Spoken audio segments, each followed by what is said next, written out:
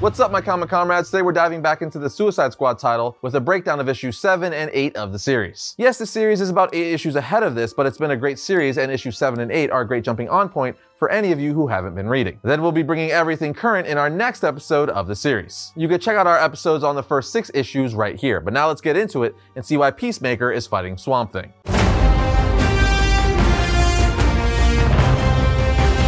The first page of issue 7 serves as a recap of what the Suicide Squad is and what Amanda Waller's been up to since the beginning of the series. Essentially, Amanda Waller is recruiting villains from all over the multiverse with the help of Bloodsport to help her create her own Justice League. And once assembled, she's going to take over another Earth and make it one big happy place, as the narrator says. Narration then says, but not everything is going according to her vision board. She's been messing with everyone's mind with a mixed bag of nuts results. Like this baked potato, Waller made him believe he was Superboy, but he's actually a Xerox from the 90s called Match. So in order to put things back on track, Waller has brought in the big guns, or rather me, Ambush Bug. As we realize he's the one narrating the issue, we then get a splash page of him saying how powerful he is as we see Superman, Batman, Aquaman, and Green Lantern versions of himself. If you guys don't know, Ambush Bug is a teleporter who is very similar to Deadpool in the sense that he breaks the fourth wall, and even his sense of humor. Anyway, as Ambush Bug continues to narrate, we see him narrating on an island where he's stuck with the rest of the Suicide Squad, aka Bloodsport, Black Siren, Nocturna, and Calibra, as he's playing with action figures of them. Ambush Bug then says, "You guys have really never heard of me? I'm the greatest criminal mind in the history of crime and minds." Bloodsport says, "We get it, you're a bug. Now tell us what you're doing here." He replies, "Boosting sales? Oh, and I'm your squad's new teleporter." Calibra tells him, "We have a machine that teleports us now, Bug. And please, you're a criminal. Seriously? What are you in for?" He replies, "War crimes. Kidding, I'm a con man. I'm a retcon man." Anyway, if you guys aren't familiar with him, he was the news reporter for the New 52 post-issue news report called Channel 52. Bug then says, "Spoiler alert, we're going to hell in this issue." Further spoiler alert, it really doesn't go well for like any of us. Bloodsport then asks, "How do you know where we've been, where we're going?" He replies, "What? Don't you guys get it? None of this is real. You're all in a comic book." Which is hilarious, but Bloodsport then walks away saying, "Okay, I'm done listening to Looney Tunes." But Nocturna says, "Wait, the Bug might be crazy, but he's right. None of this is real." Bloodsport then turns around saying, "Oh really, Nocturna? Then where are we?" The next page reveals they're actually at the Suicide Squad Black Site prison, where Waller has them in some sort of sleep cryo chamber tubes. Waller asks, "What just happened?" And her doctor replies, "I believe they all just figured out they're all in a simulation." Waller says, "Let me guess, the Bug told them." The doctor tells her, still not sure about adding him to the team, but Waller says we need someone who can teleport for their next mission. And our transport system can get them inside, but won't work once they're beyond the veil. The doctor then says, still not over the fact that hell is real and we're sending them there. Waller then asks, "How are our patients?" The doctor says, one is still recovering from multiversal travel and the other is still traumatized by the truth. As we see Superboy, or rather Match, as he's been revealed to truly be, sitting alone upset.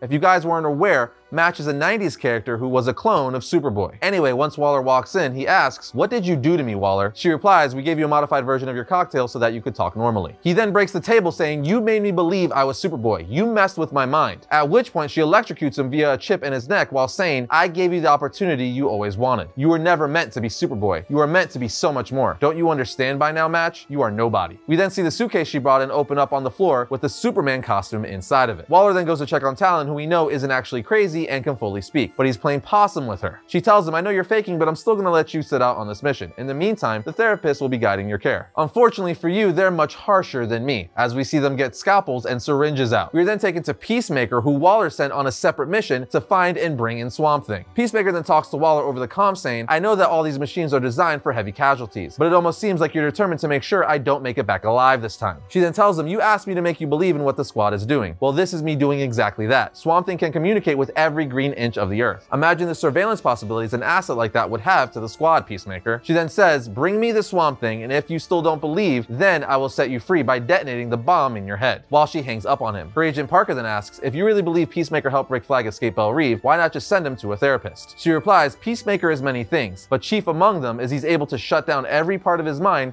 except for his mission. That's what makes him a valuable asset. I need him to believe in the squad again. Once he does, he'll give up Flag." Parker asks, and if he doesn't, she just says, boom. So if you weren't aware, one of the reasons Waller sent Peacemaker on this mission is because she thinks he helped Rick Flag escape so this is her way of getting back at him, slash hopefully getting him to admit it. Elsewhere, we see the rest of the Suicide Squad, who is still in the simulation, is being attacked by demons. They find out this is a simulation to see if they're ready to fight the real demons in hell. And after they destroy the simulated demons, Nocturna finds out she's also not the real Nocturna, but rather an alternate version from a different reality that Bloodsport found and brought to Waller, and since then has had her memories tampered with. Superboy, who's not really Superboy but rather Match, can relate to this and says, "I know what you're feeling, Nocturna, and I'm sorry, but I can assure you, Waller can mess with our heads, but she can't change who we are, what we really are." Nocturna just says, "I'm going to kill her," but Waller comes in a hologram saying, "Let me tell you all what you're gonna do. You're going to do exactly as you're told." Nocturna says, "You're a monster." Waller replies, "Monster, please, I saved you. You are nothing on your Earth. All of you were nothing, but now you're gonna help save the world." Bloodsport asks, "Which one?" She says, "The only one that matters. Now, your training is done. You easily handled what you'll soon be up against. So it's time you all depart for your mission." And I'm afraid Ambush Bug was right. You're all going straight to hell. And now before you ask, you won't have to die to get there. You'll be teleported. Your target is the Rock of Eternity. Get the job done or you'll be staying in hell permanently. They're all teleported to hell, where they're immediately attacked by all sorts of demons, with Ambush Bug saying, "You may want to make some tweaks to your simulation, doohickey." Not sure it's up to scale, as the demons are way bigger and a lot more intense than in the simulations. Long story short, as the Suicide Squad is going up against all these demons, they're eventually greeted by Mind Warp and his Hell Squad, saying, "Tell Amanda Waller the Hell Squad is coming for her," with Ambush Bug cosplaying as Harley Quinn saying, "Man, I'm totally firing my agent for booking me this gig. Next month, hell's to pay." The next issue picks up with Ambush Bug recapping Peacemaker's mission to get Swamp Thing. The captions say, "Peacemaker, star of the silver screen and soon to be streaming on a smartphone on your Earth, while Amanda Waller shipped off Toilet Head to the middle of nowhere to fetch an all-new super sexy Swamp Thing. The plan was to use a bioagent to cut off Swampy from the green, and by green, I mean the Earth. Not dollar bills, y'all." As you can see, like all the Suicide Squad plans, it went super well, with absolutely no problems. Nobody died. Why did Waller send an important piece of IP on a deadly mission? Well, the backstory on this backstory is that Waller thinks Peacemaker let her nemesis Rick Flag out of Belle Reve, which happened back in issue 4. You see Peacemaker starting to doubt his commitment to the Suicide Squad, as we see Peacemaker attack Swamp Thing, with Swamp Thing asking, "Why?" Peacemaker replies, "I'm not sure I even know anymore. All I know is you have power, the kind they all want, and until they have it, there will be no peace, and I make the peace," as the two start fighting. But come on, did Peacemaker really think he's a match for Swamp Thing, one of the most powerful beings in all of the DC universe? The point is, Swamp Thing grabs Peacemaker with his vine saying, "Wait," as he proceeds to remove the bomb from Peacemaker's head. Swamp Thing then says, "It is what they use to control you, isn't it? I have taken the power from them." Peacemaker says, "Waller can't see me anymore?" Swamp Thing tells him, "My vines will mimic the electrical impulses of a brainstem." It shows them what they expect to see. You truly want to make peace? This is your opportunity. Walk away. With Peacemaker stunned, relieved, and shocked all at the same time. We are then taken to an offshore site where Ambush Bug tells us that Waller is now on the run from the US government instead of working for them. He continues to say Waller dug out Match from the remainder bin, and Match is a bizarro clone of Superboy, and then Waller made Match believe he was actually Superboy. But then the real Superboy showed up and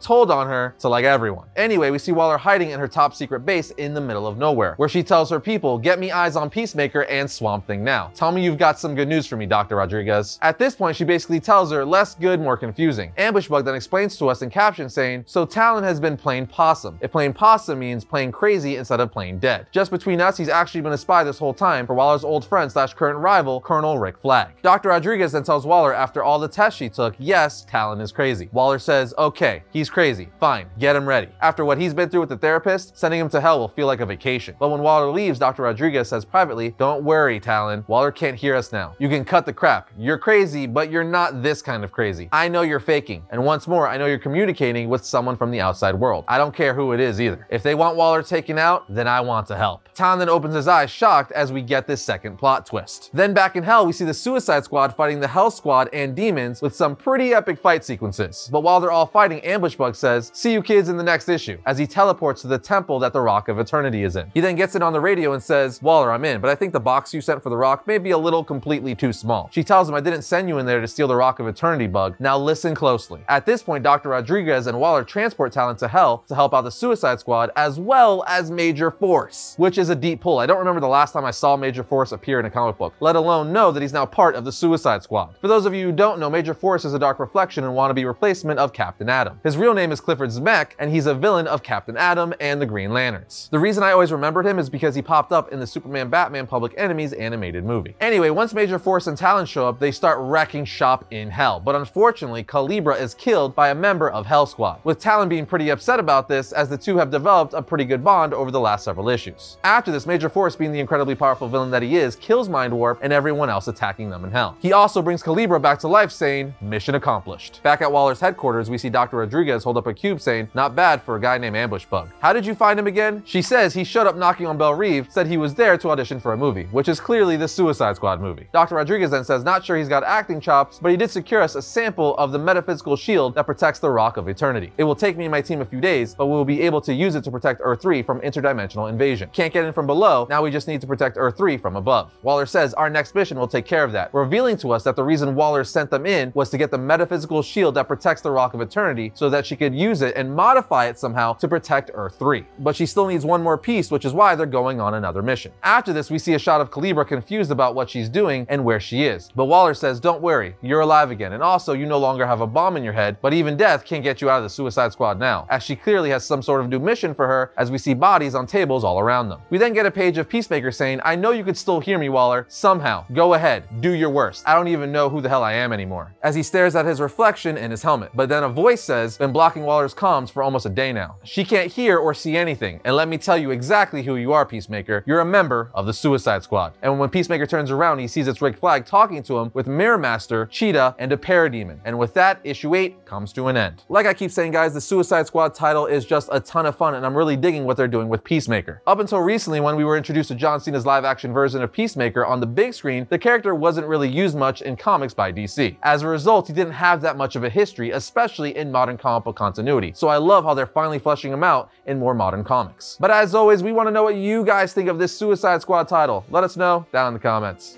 And just like that, that brings today's episode of Variant to a close. But if you enjoyed today's video, check out this one right here. And if you like all of our videos, like, subscribe, comment. It helps us out. But other than that, I'll see you guys next time when I talk about all things comics.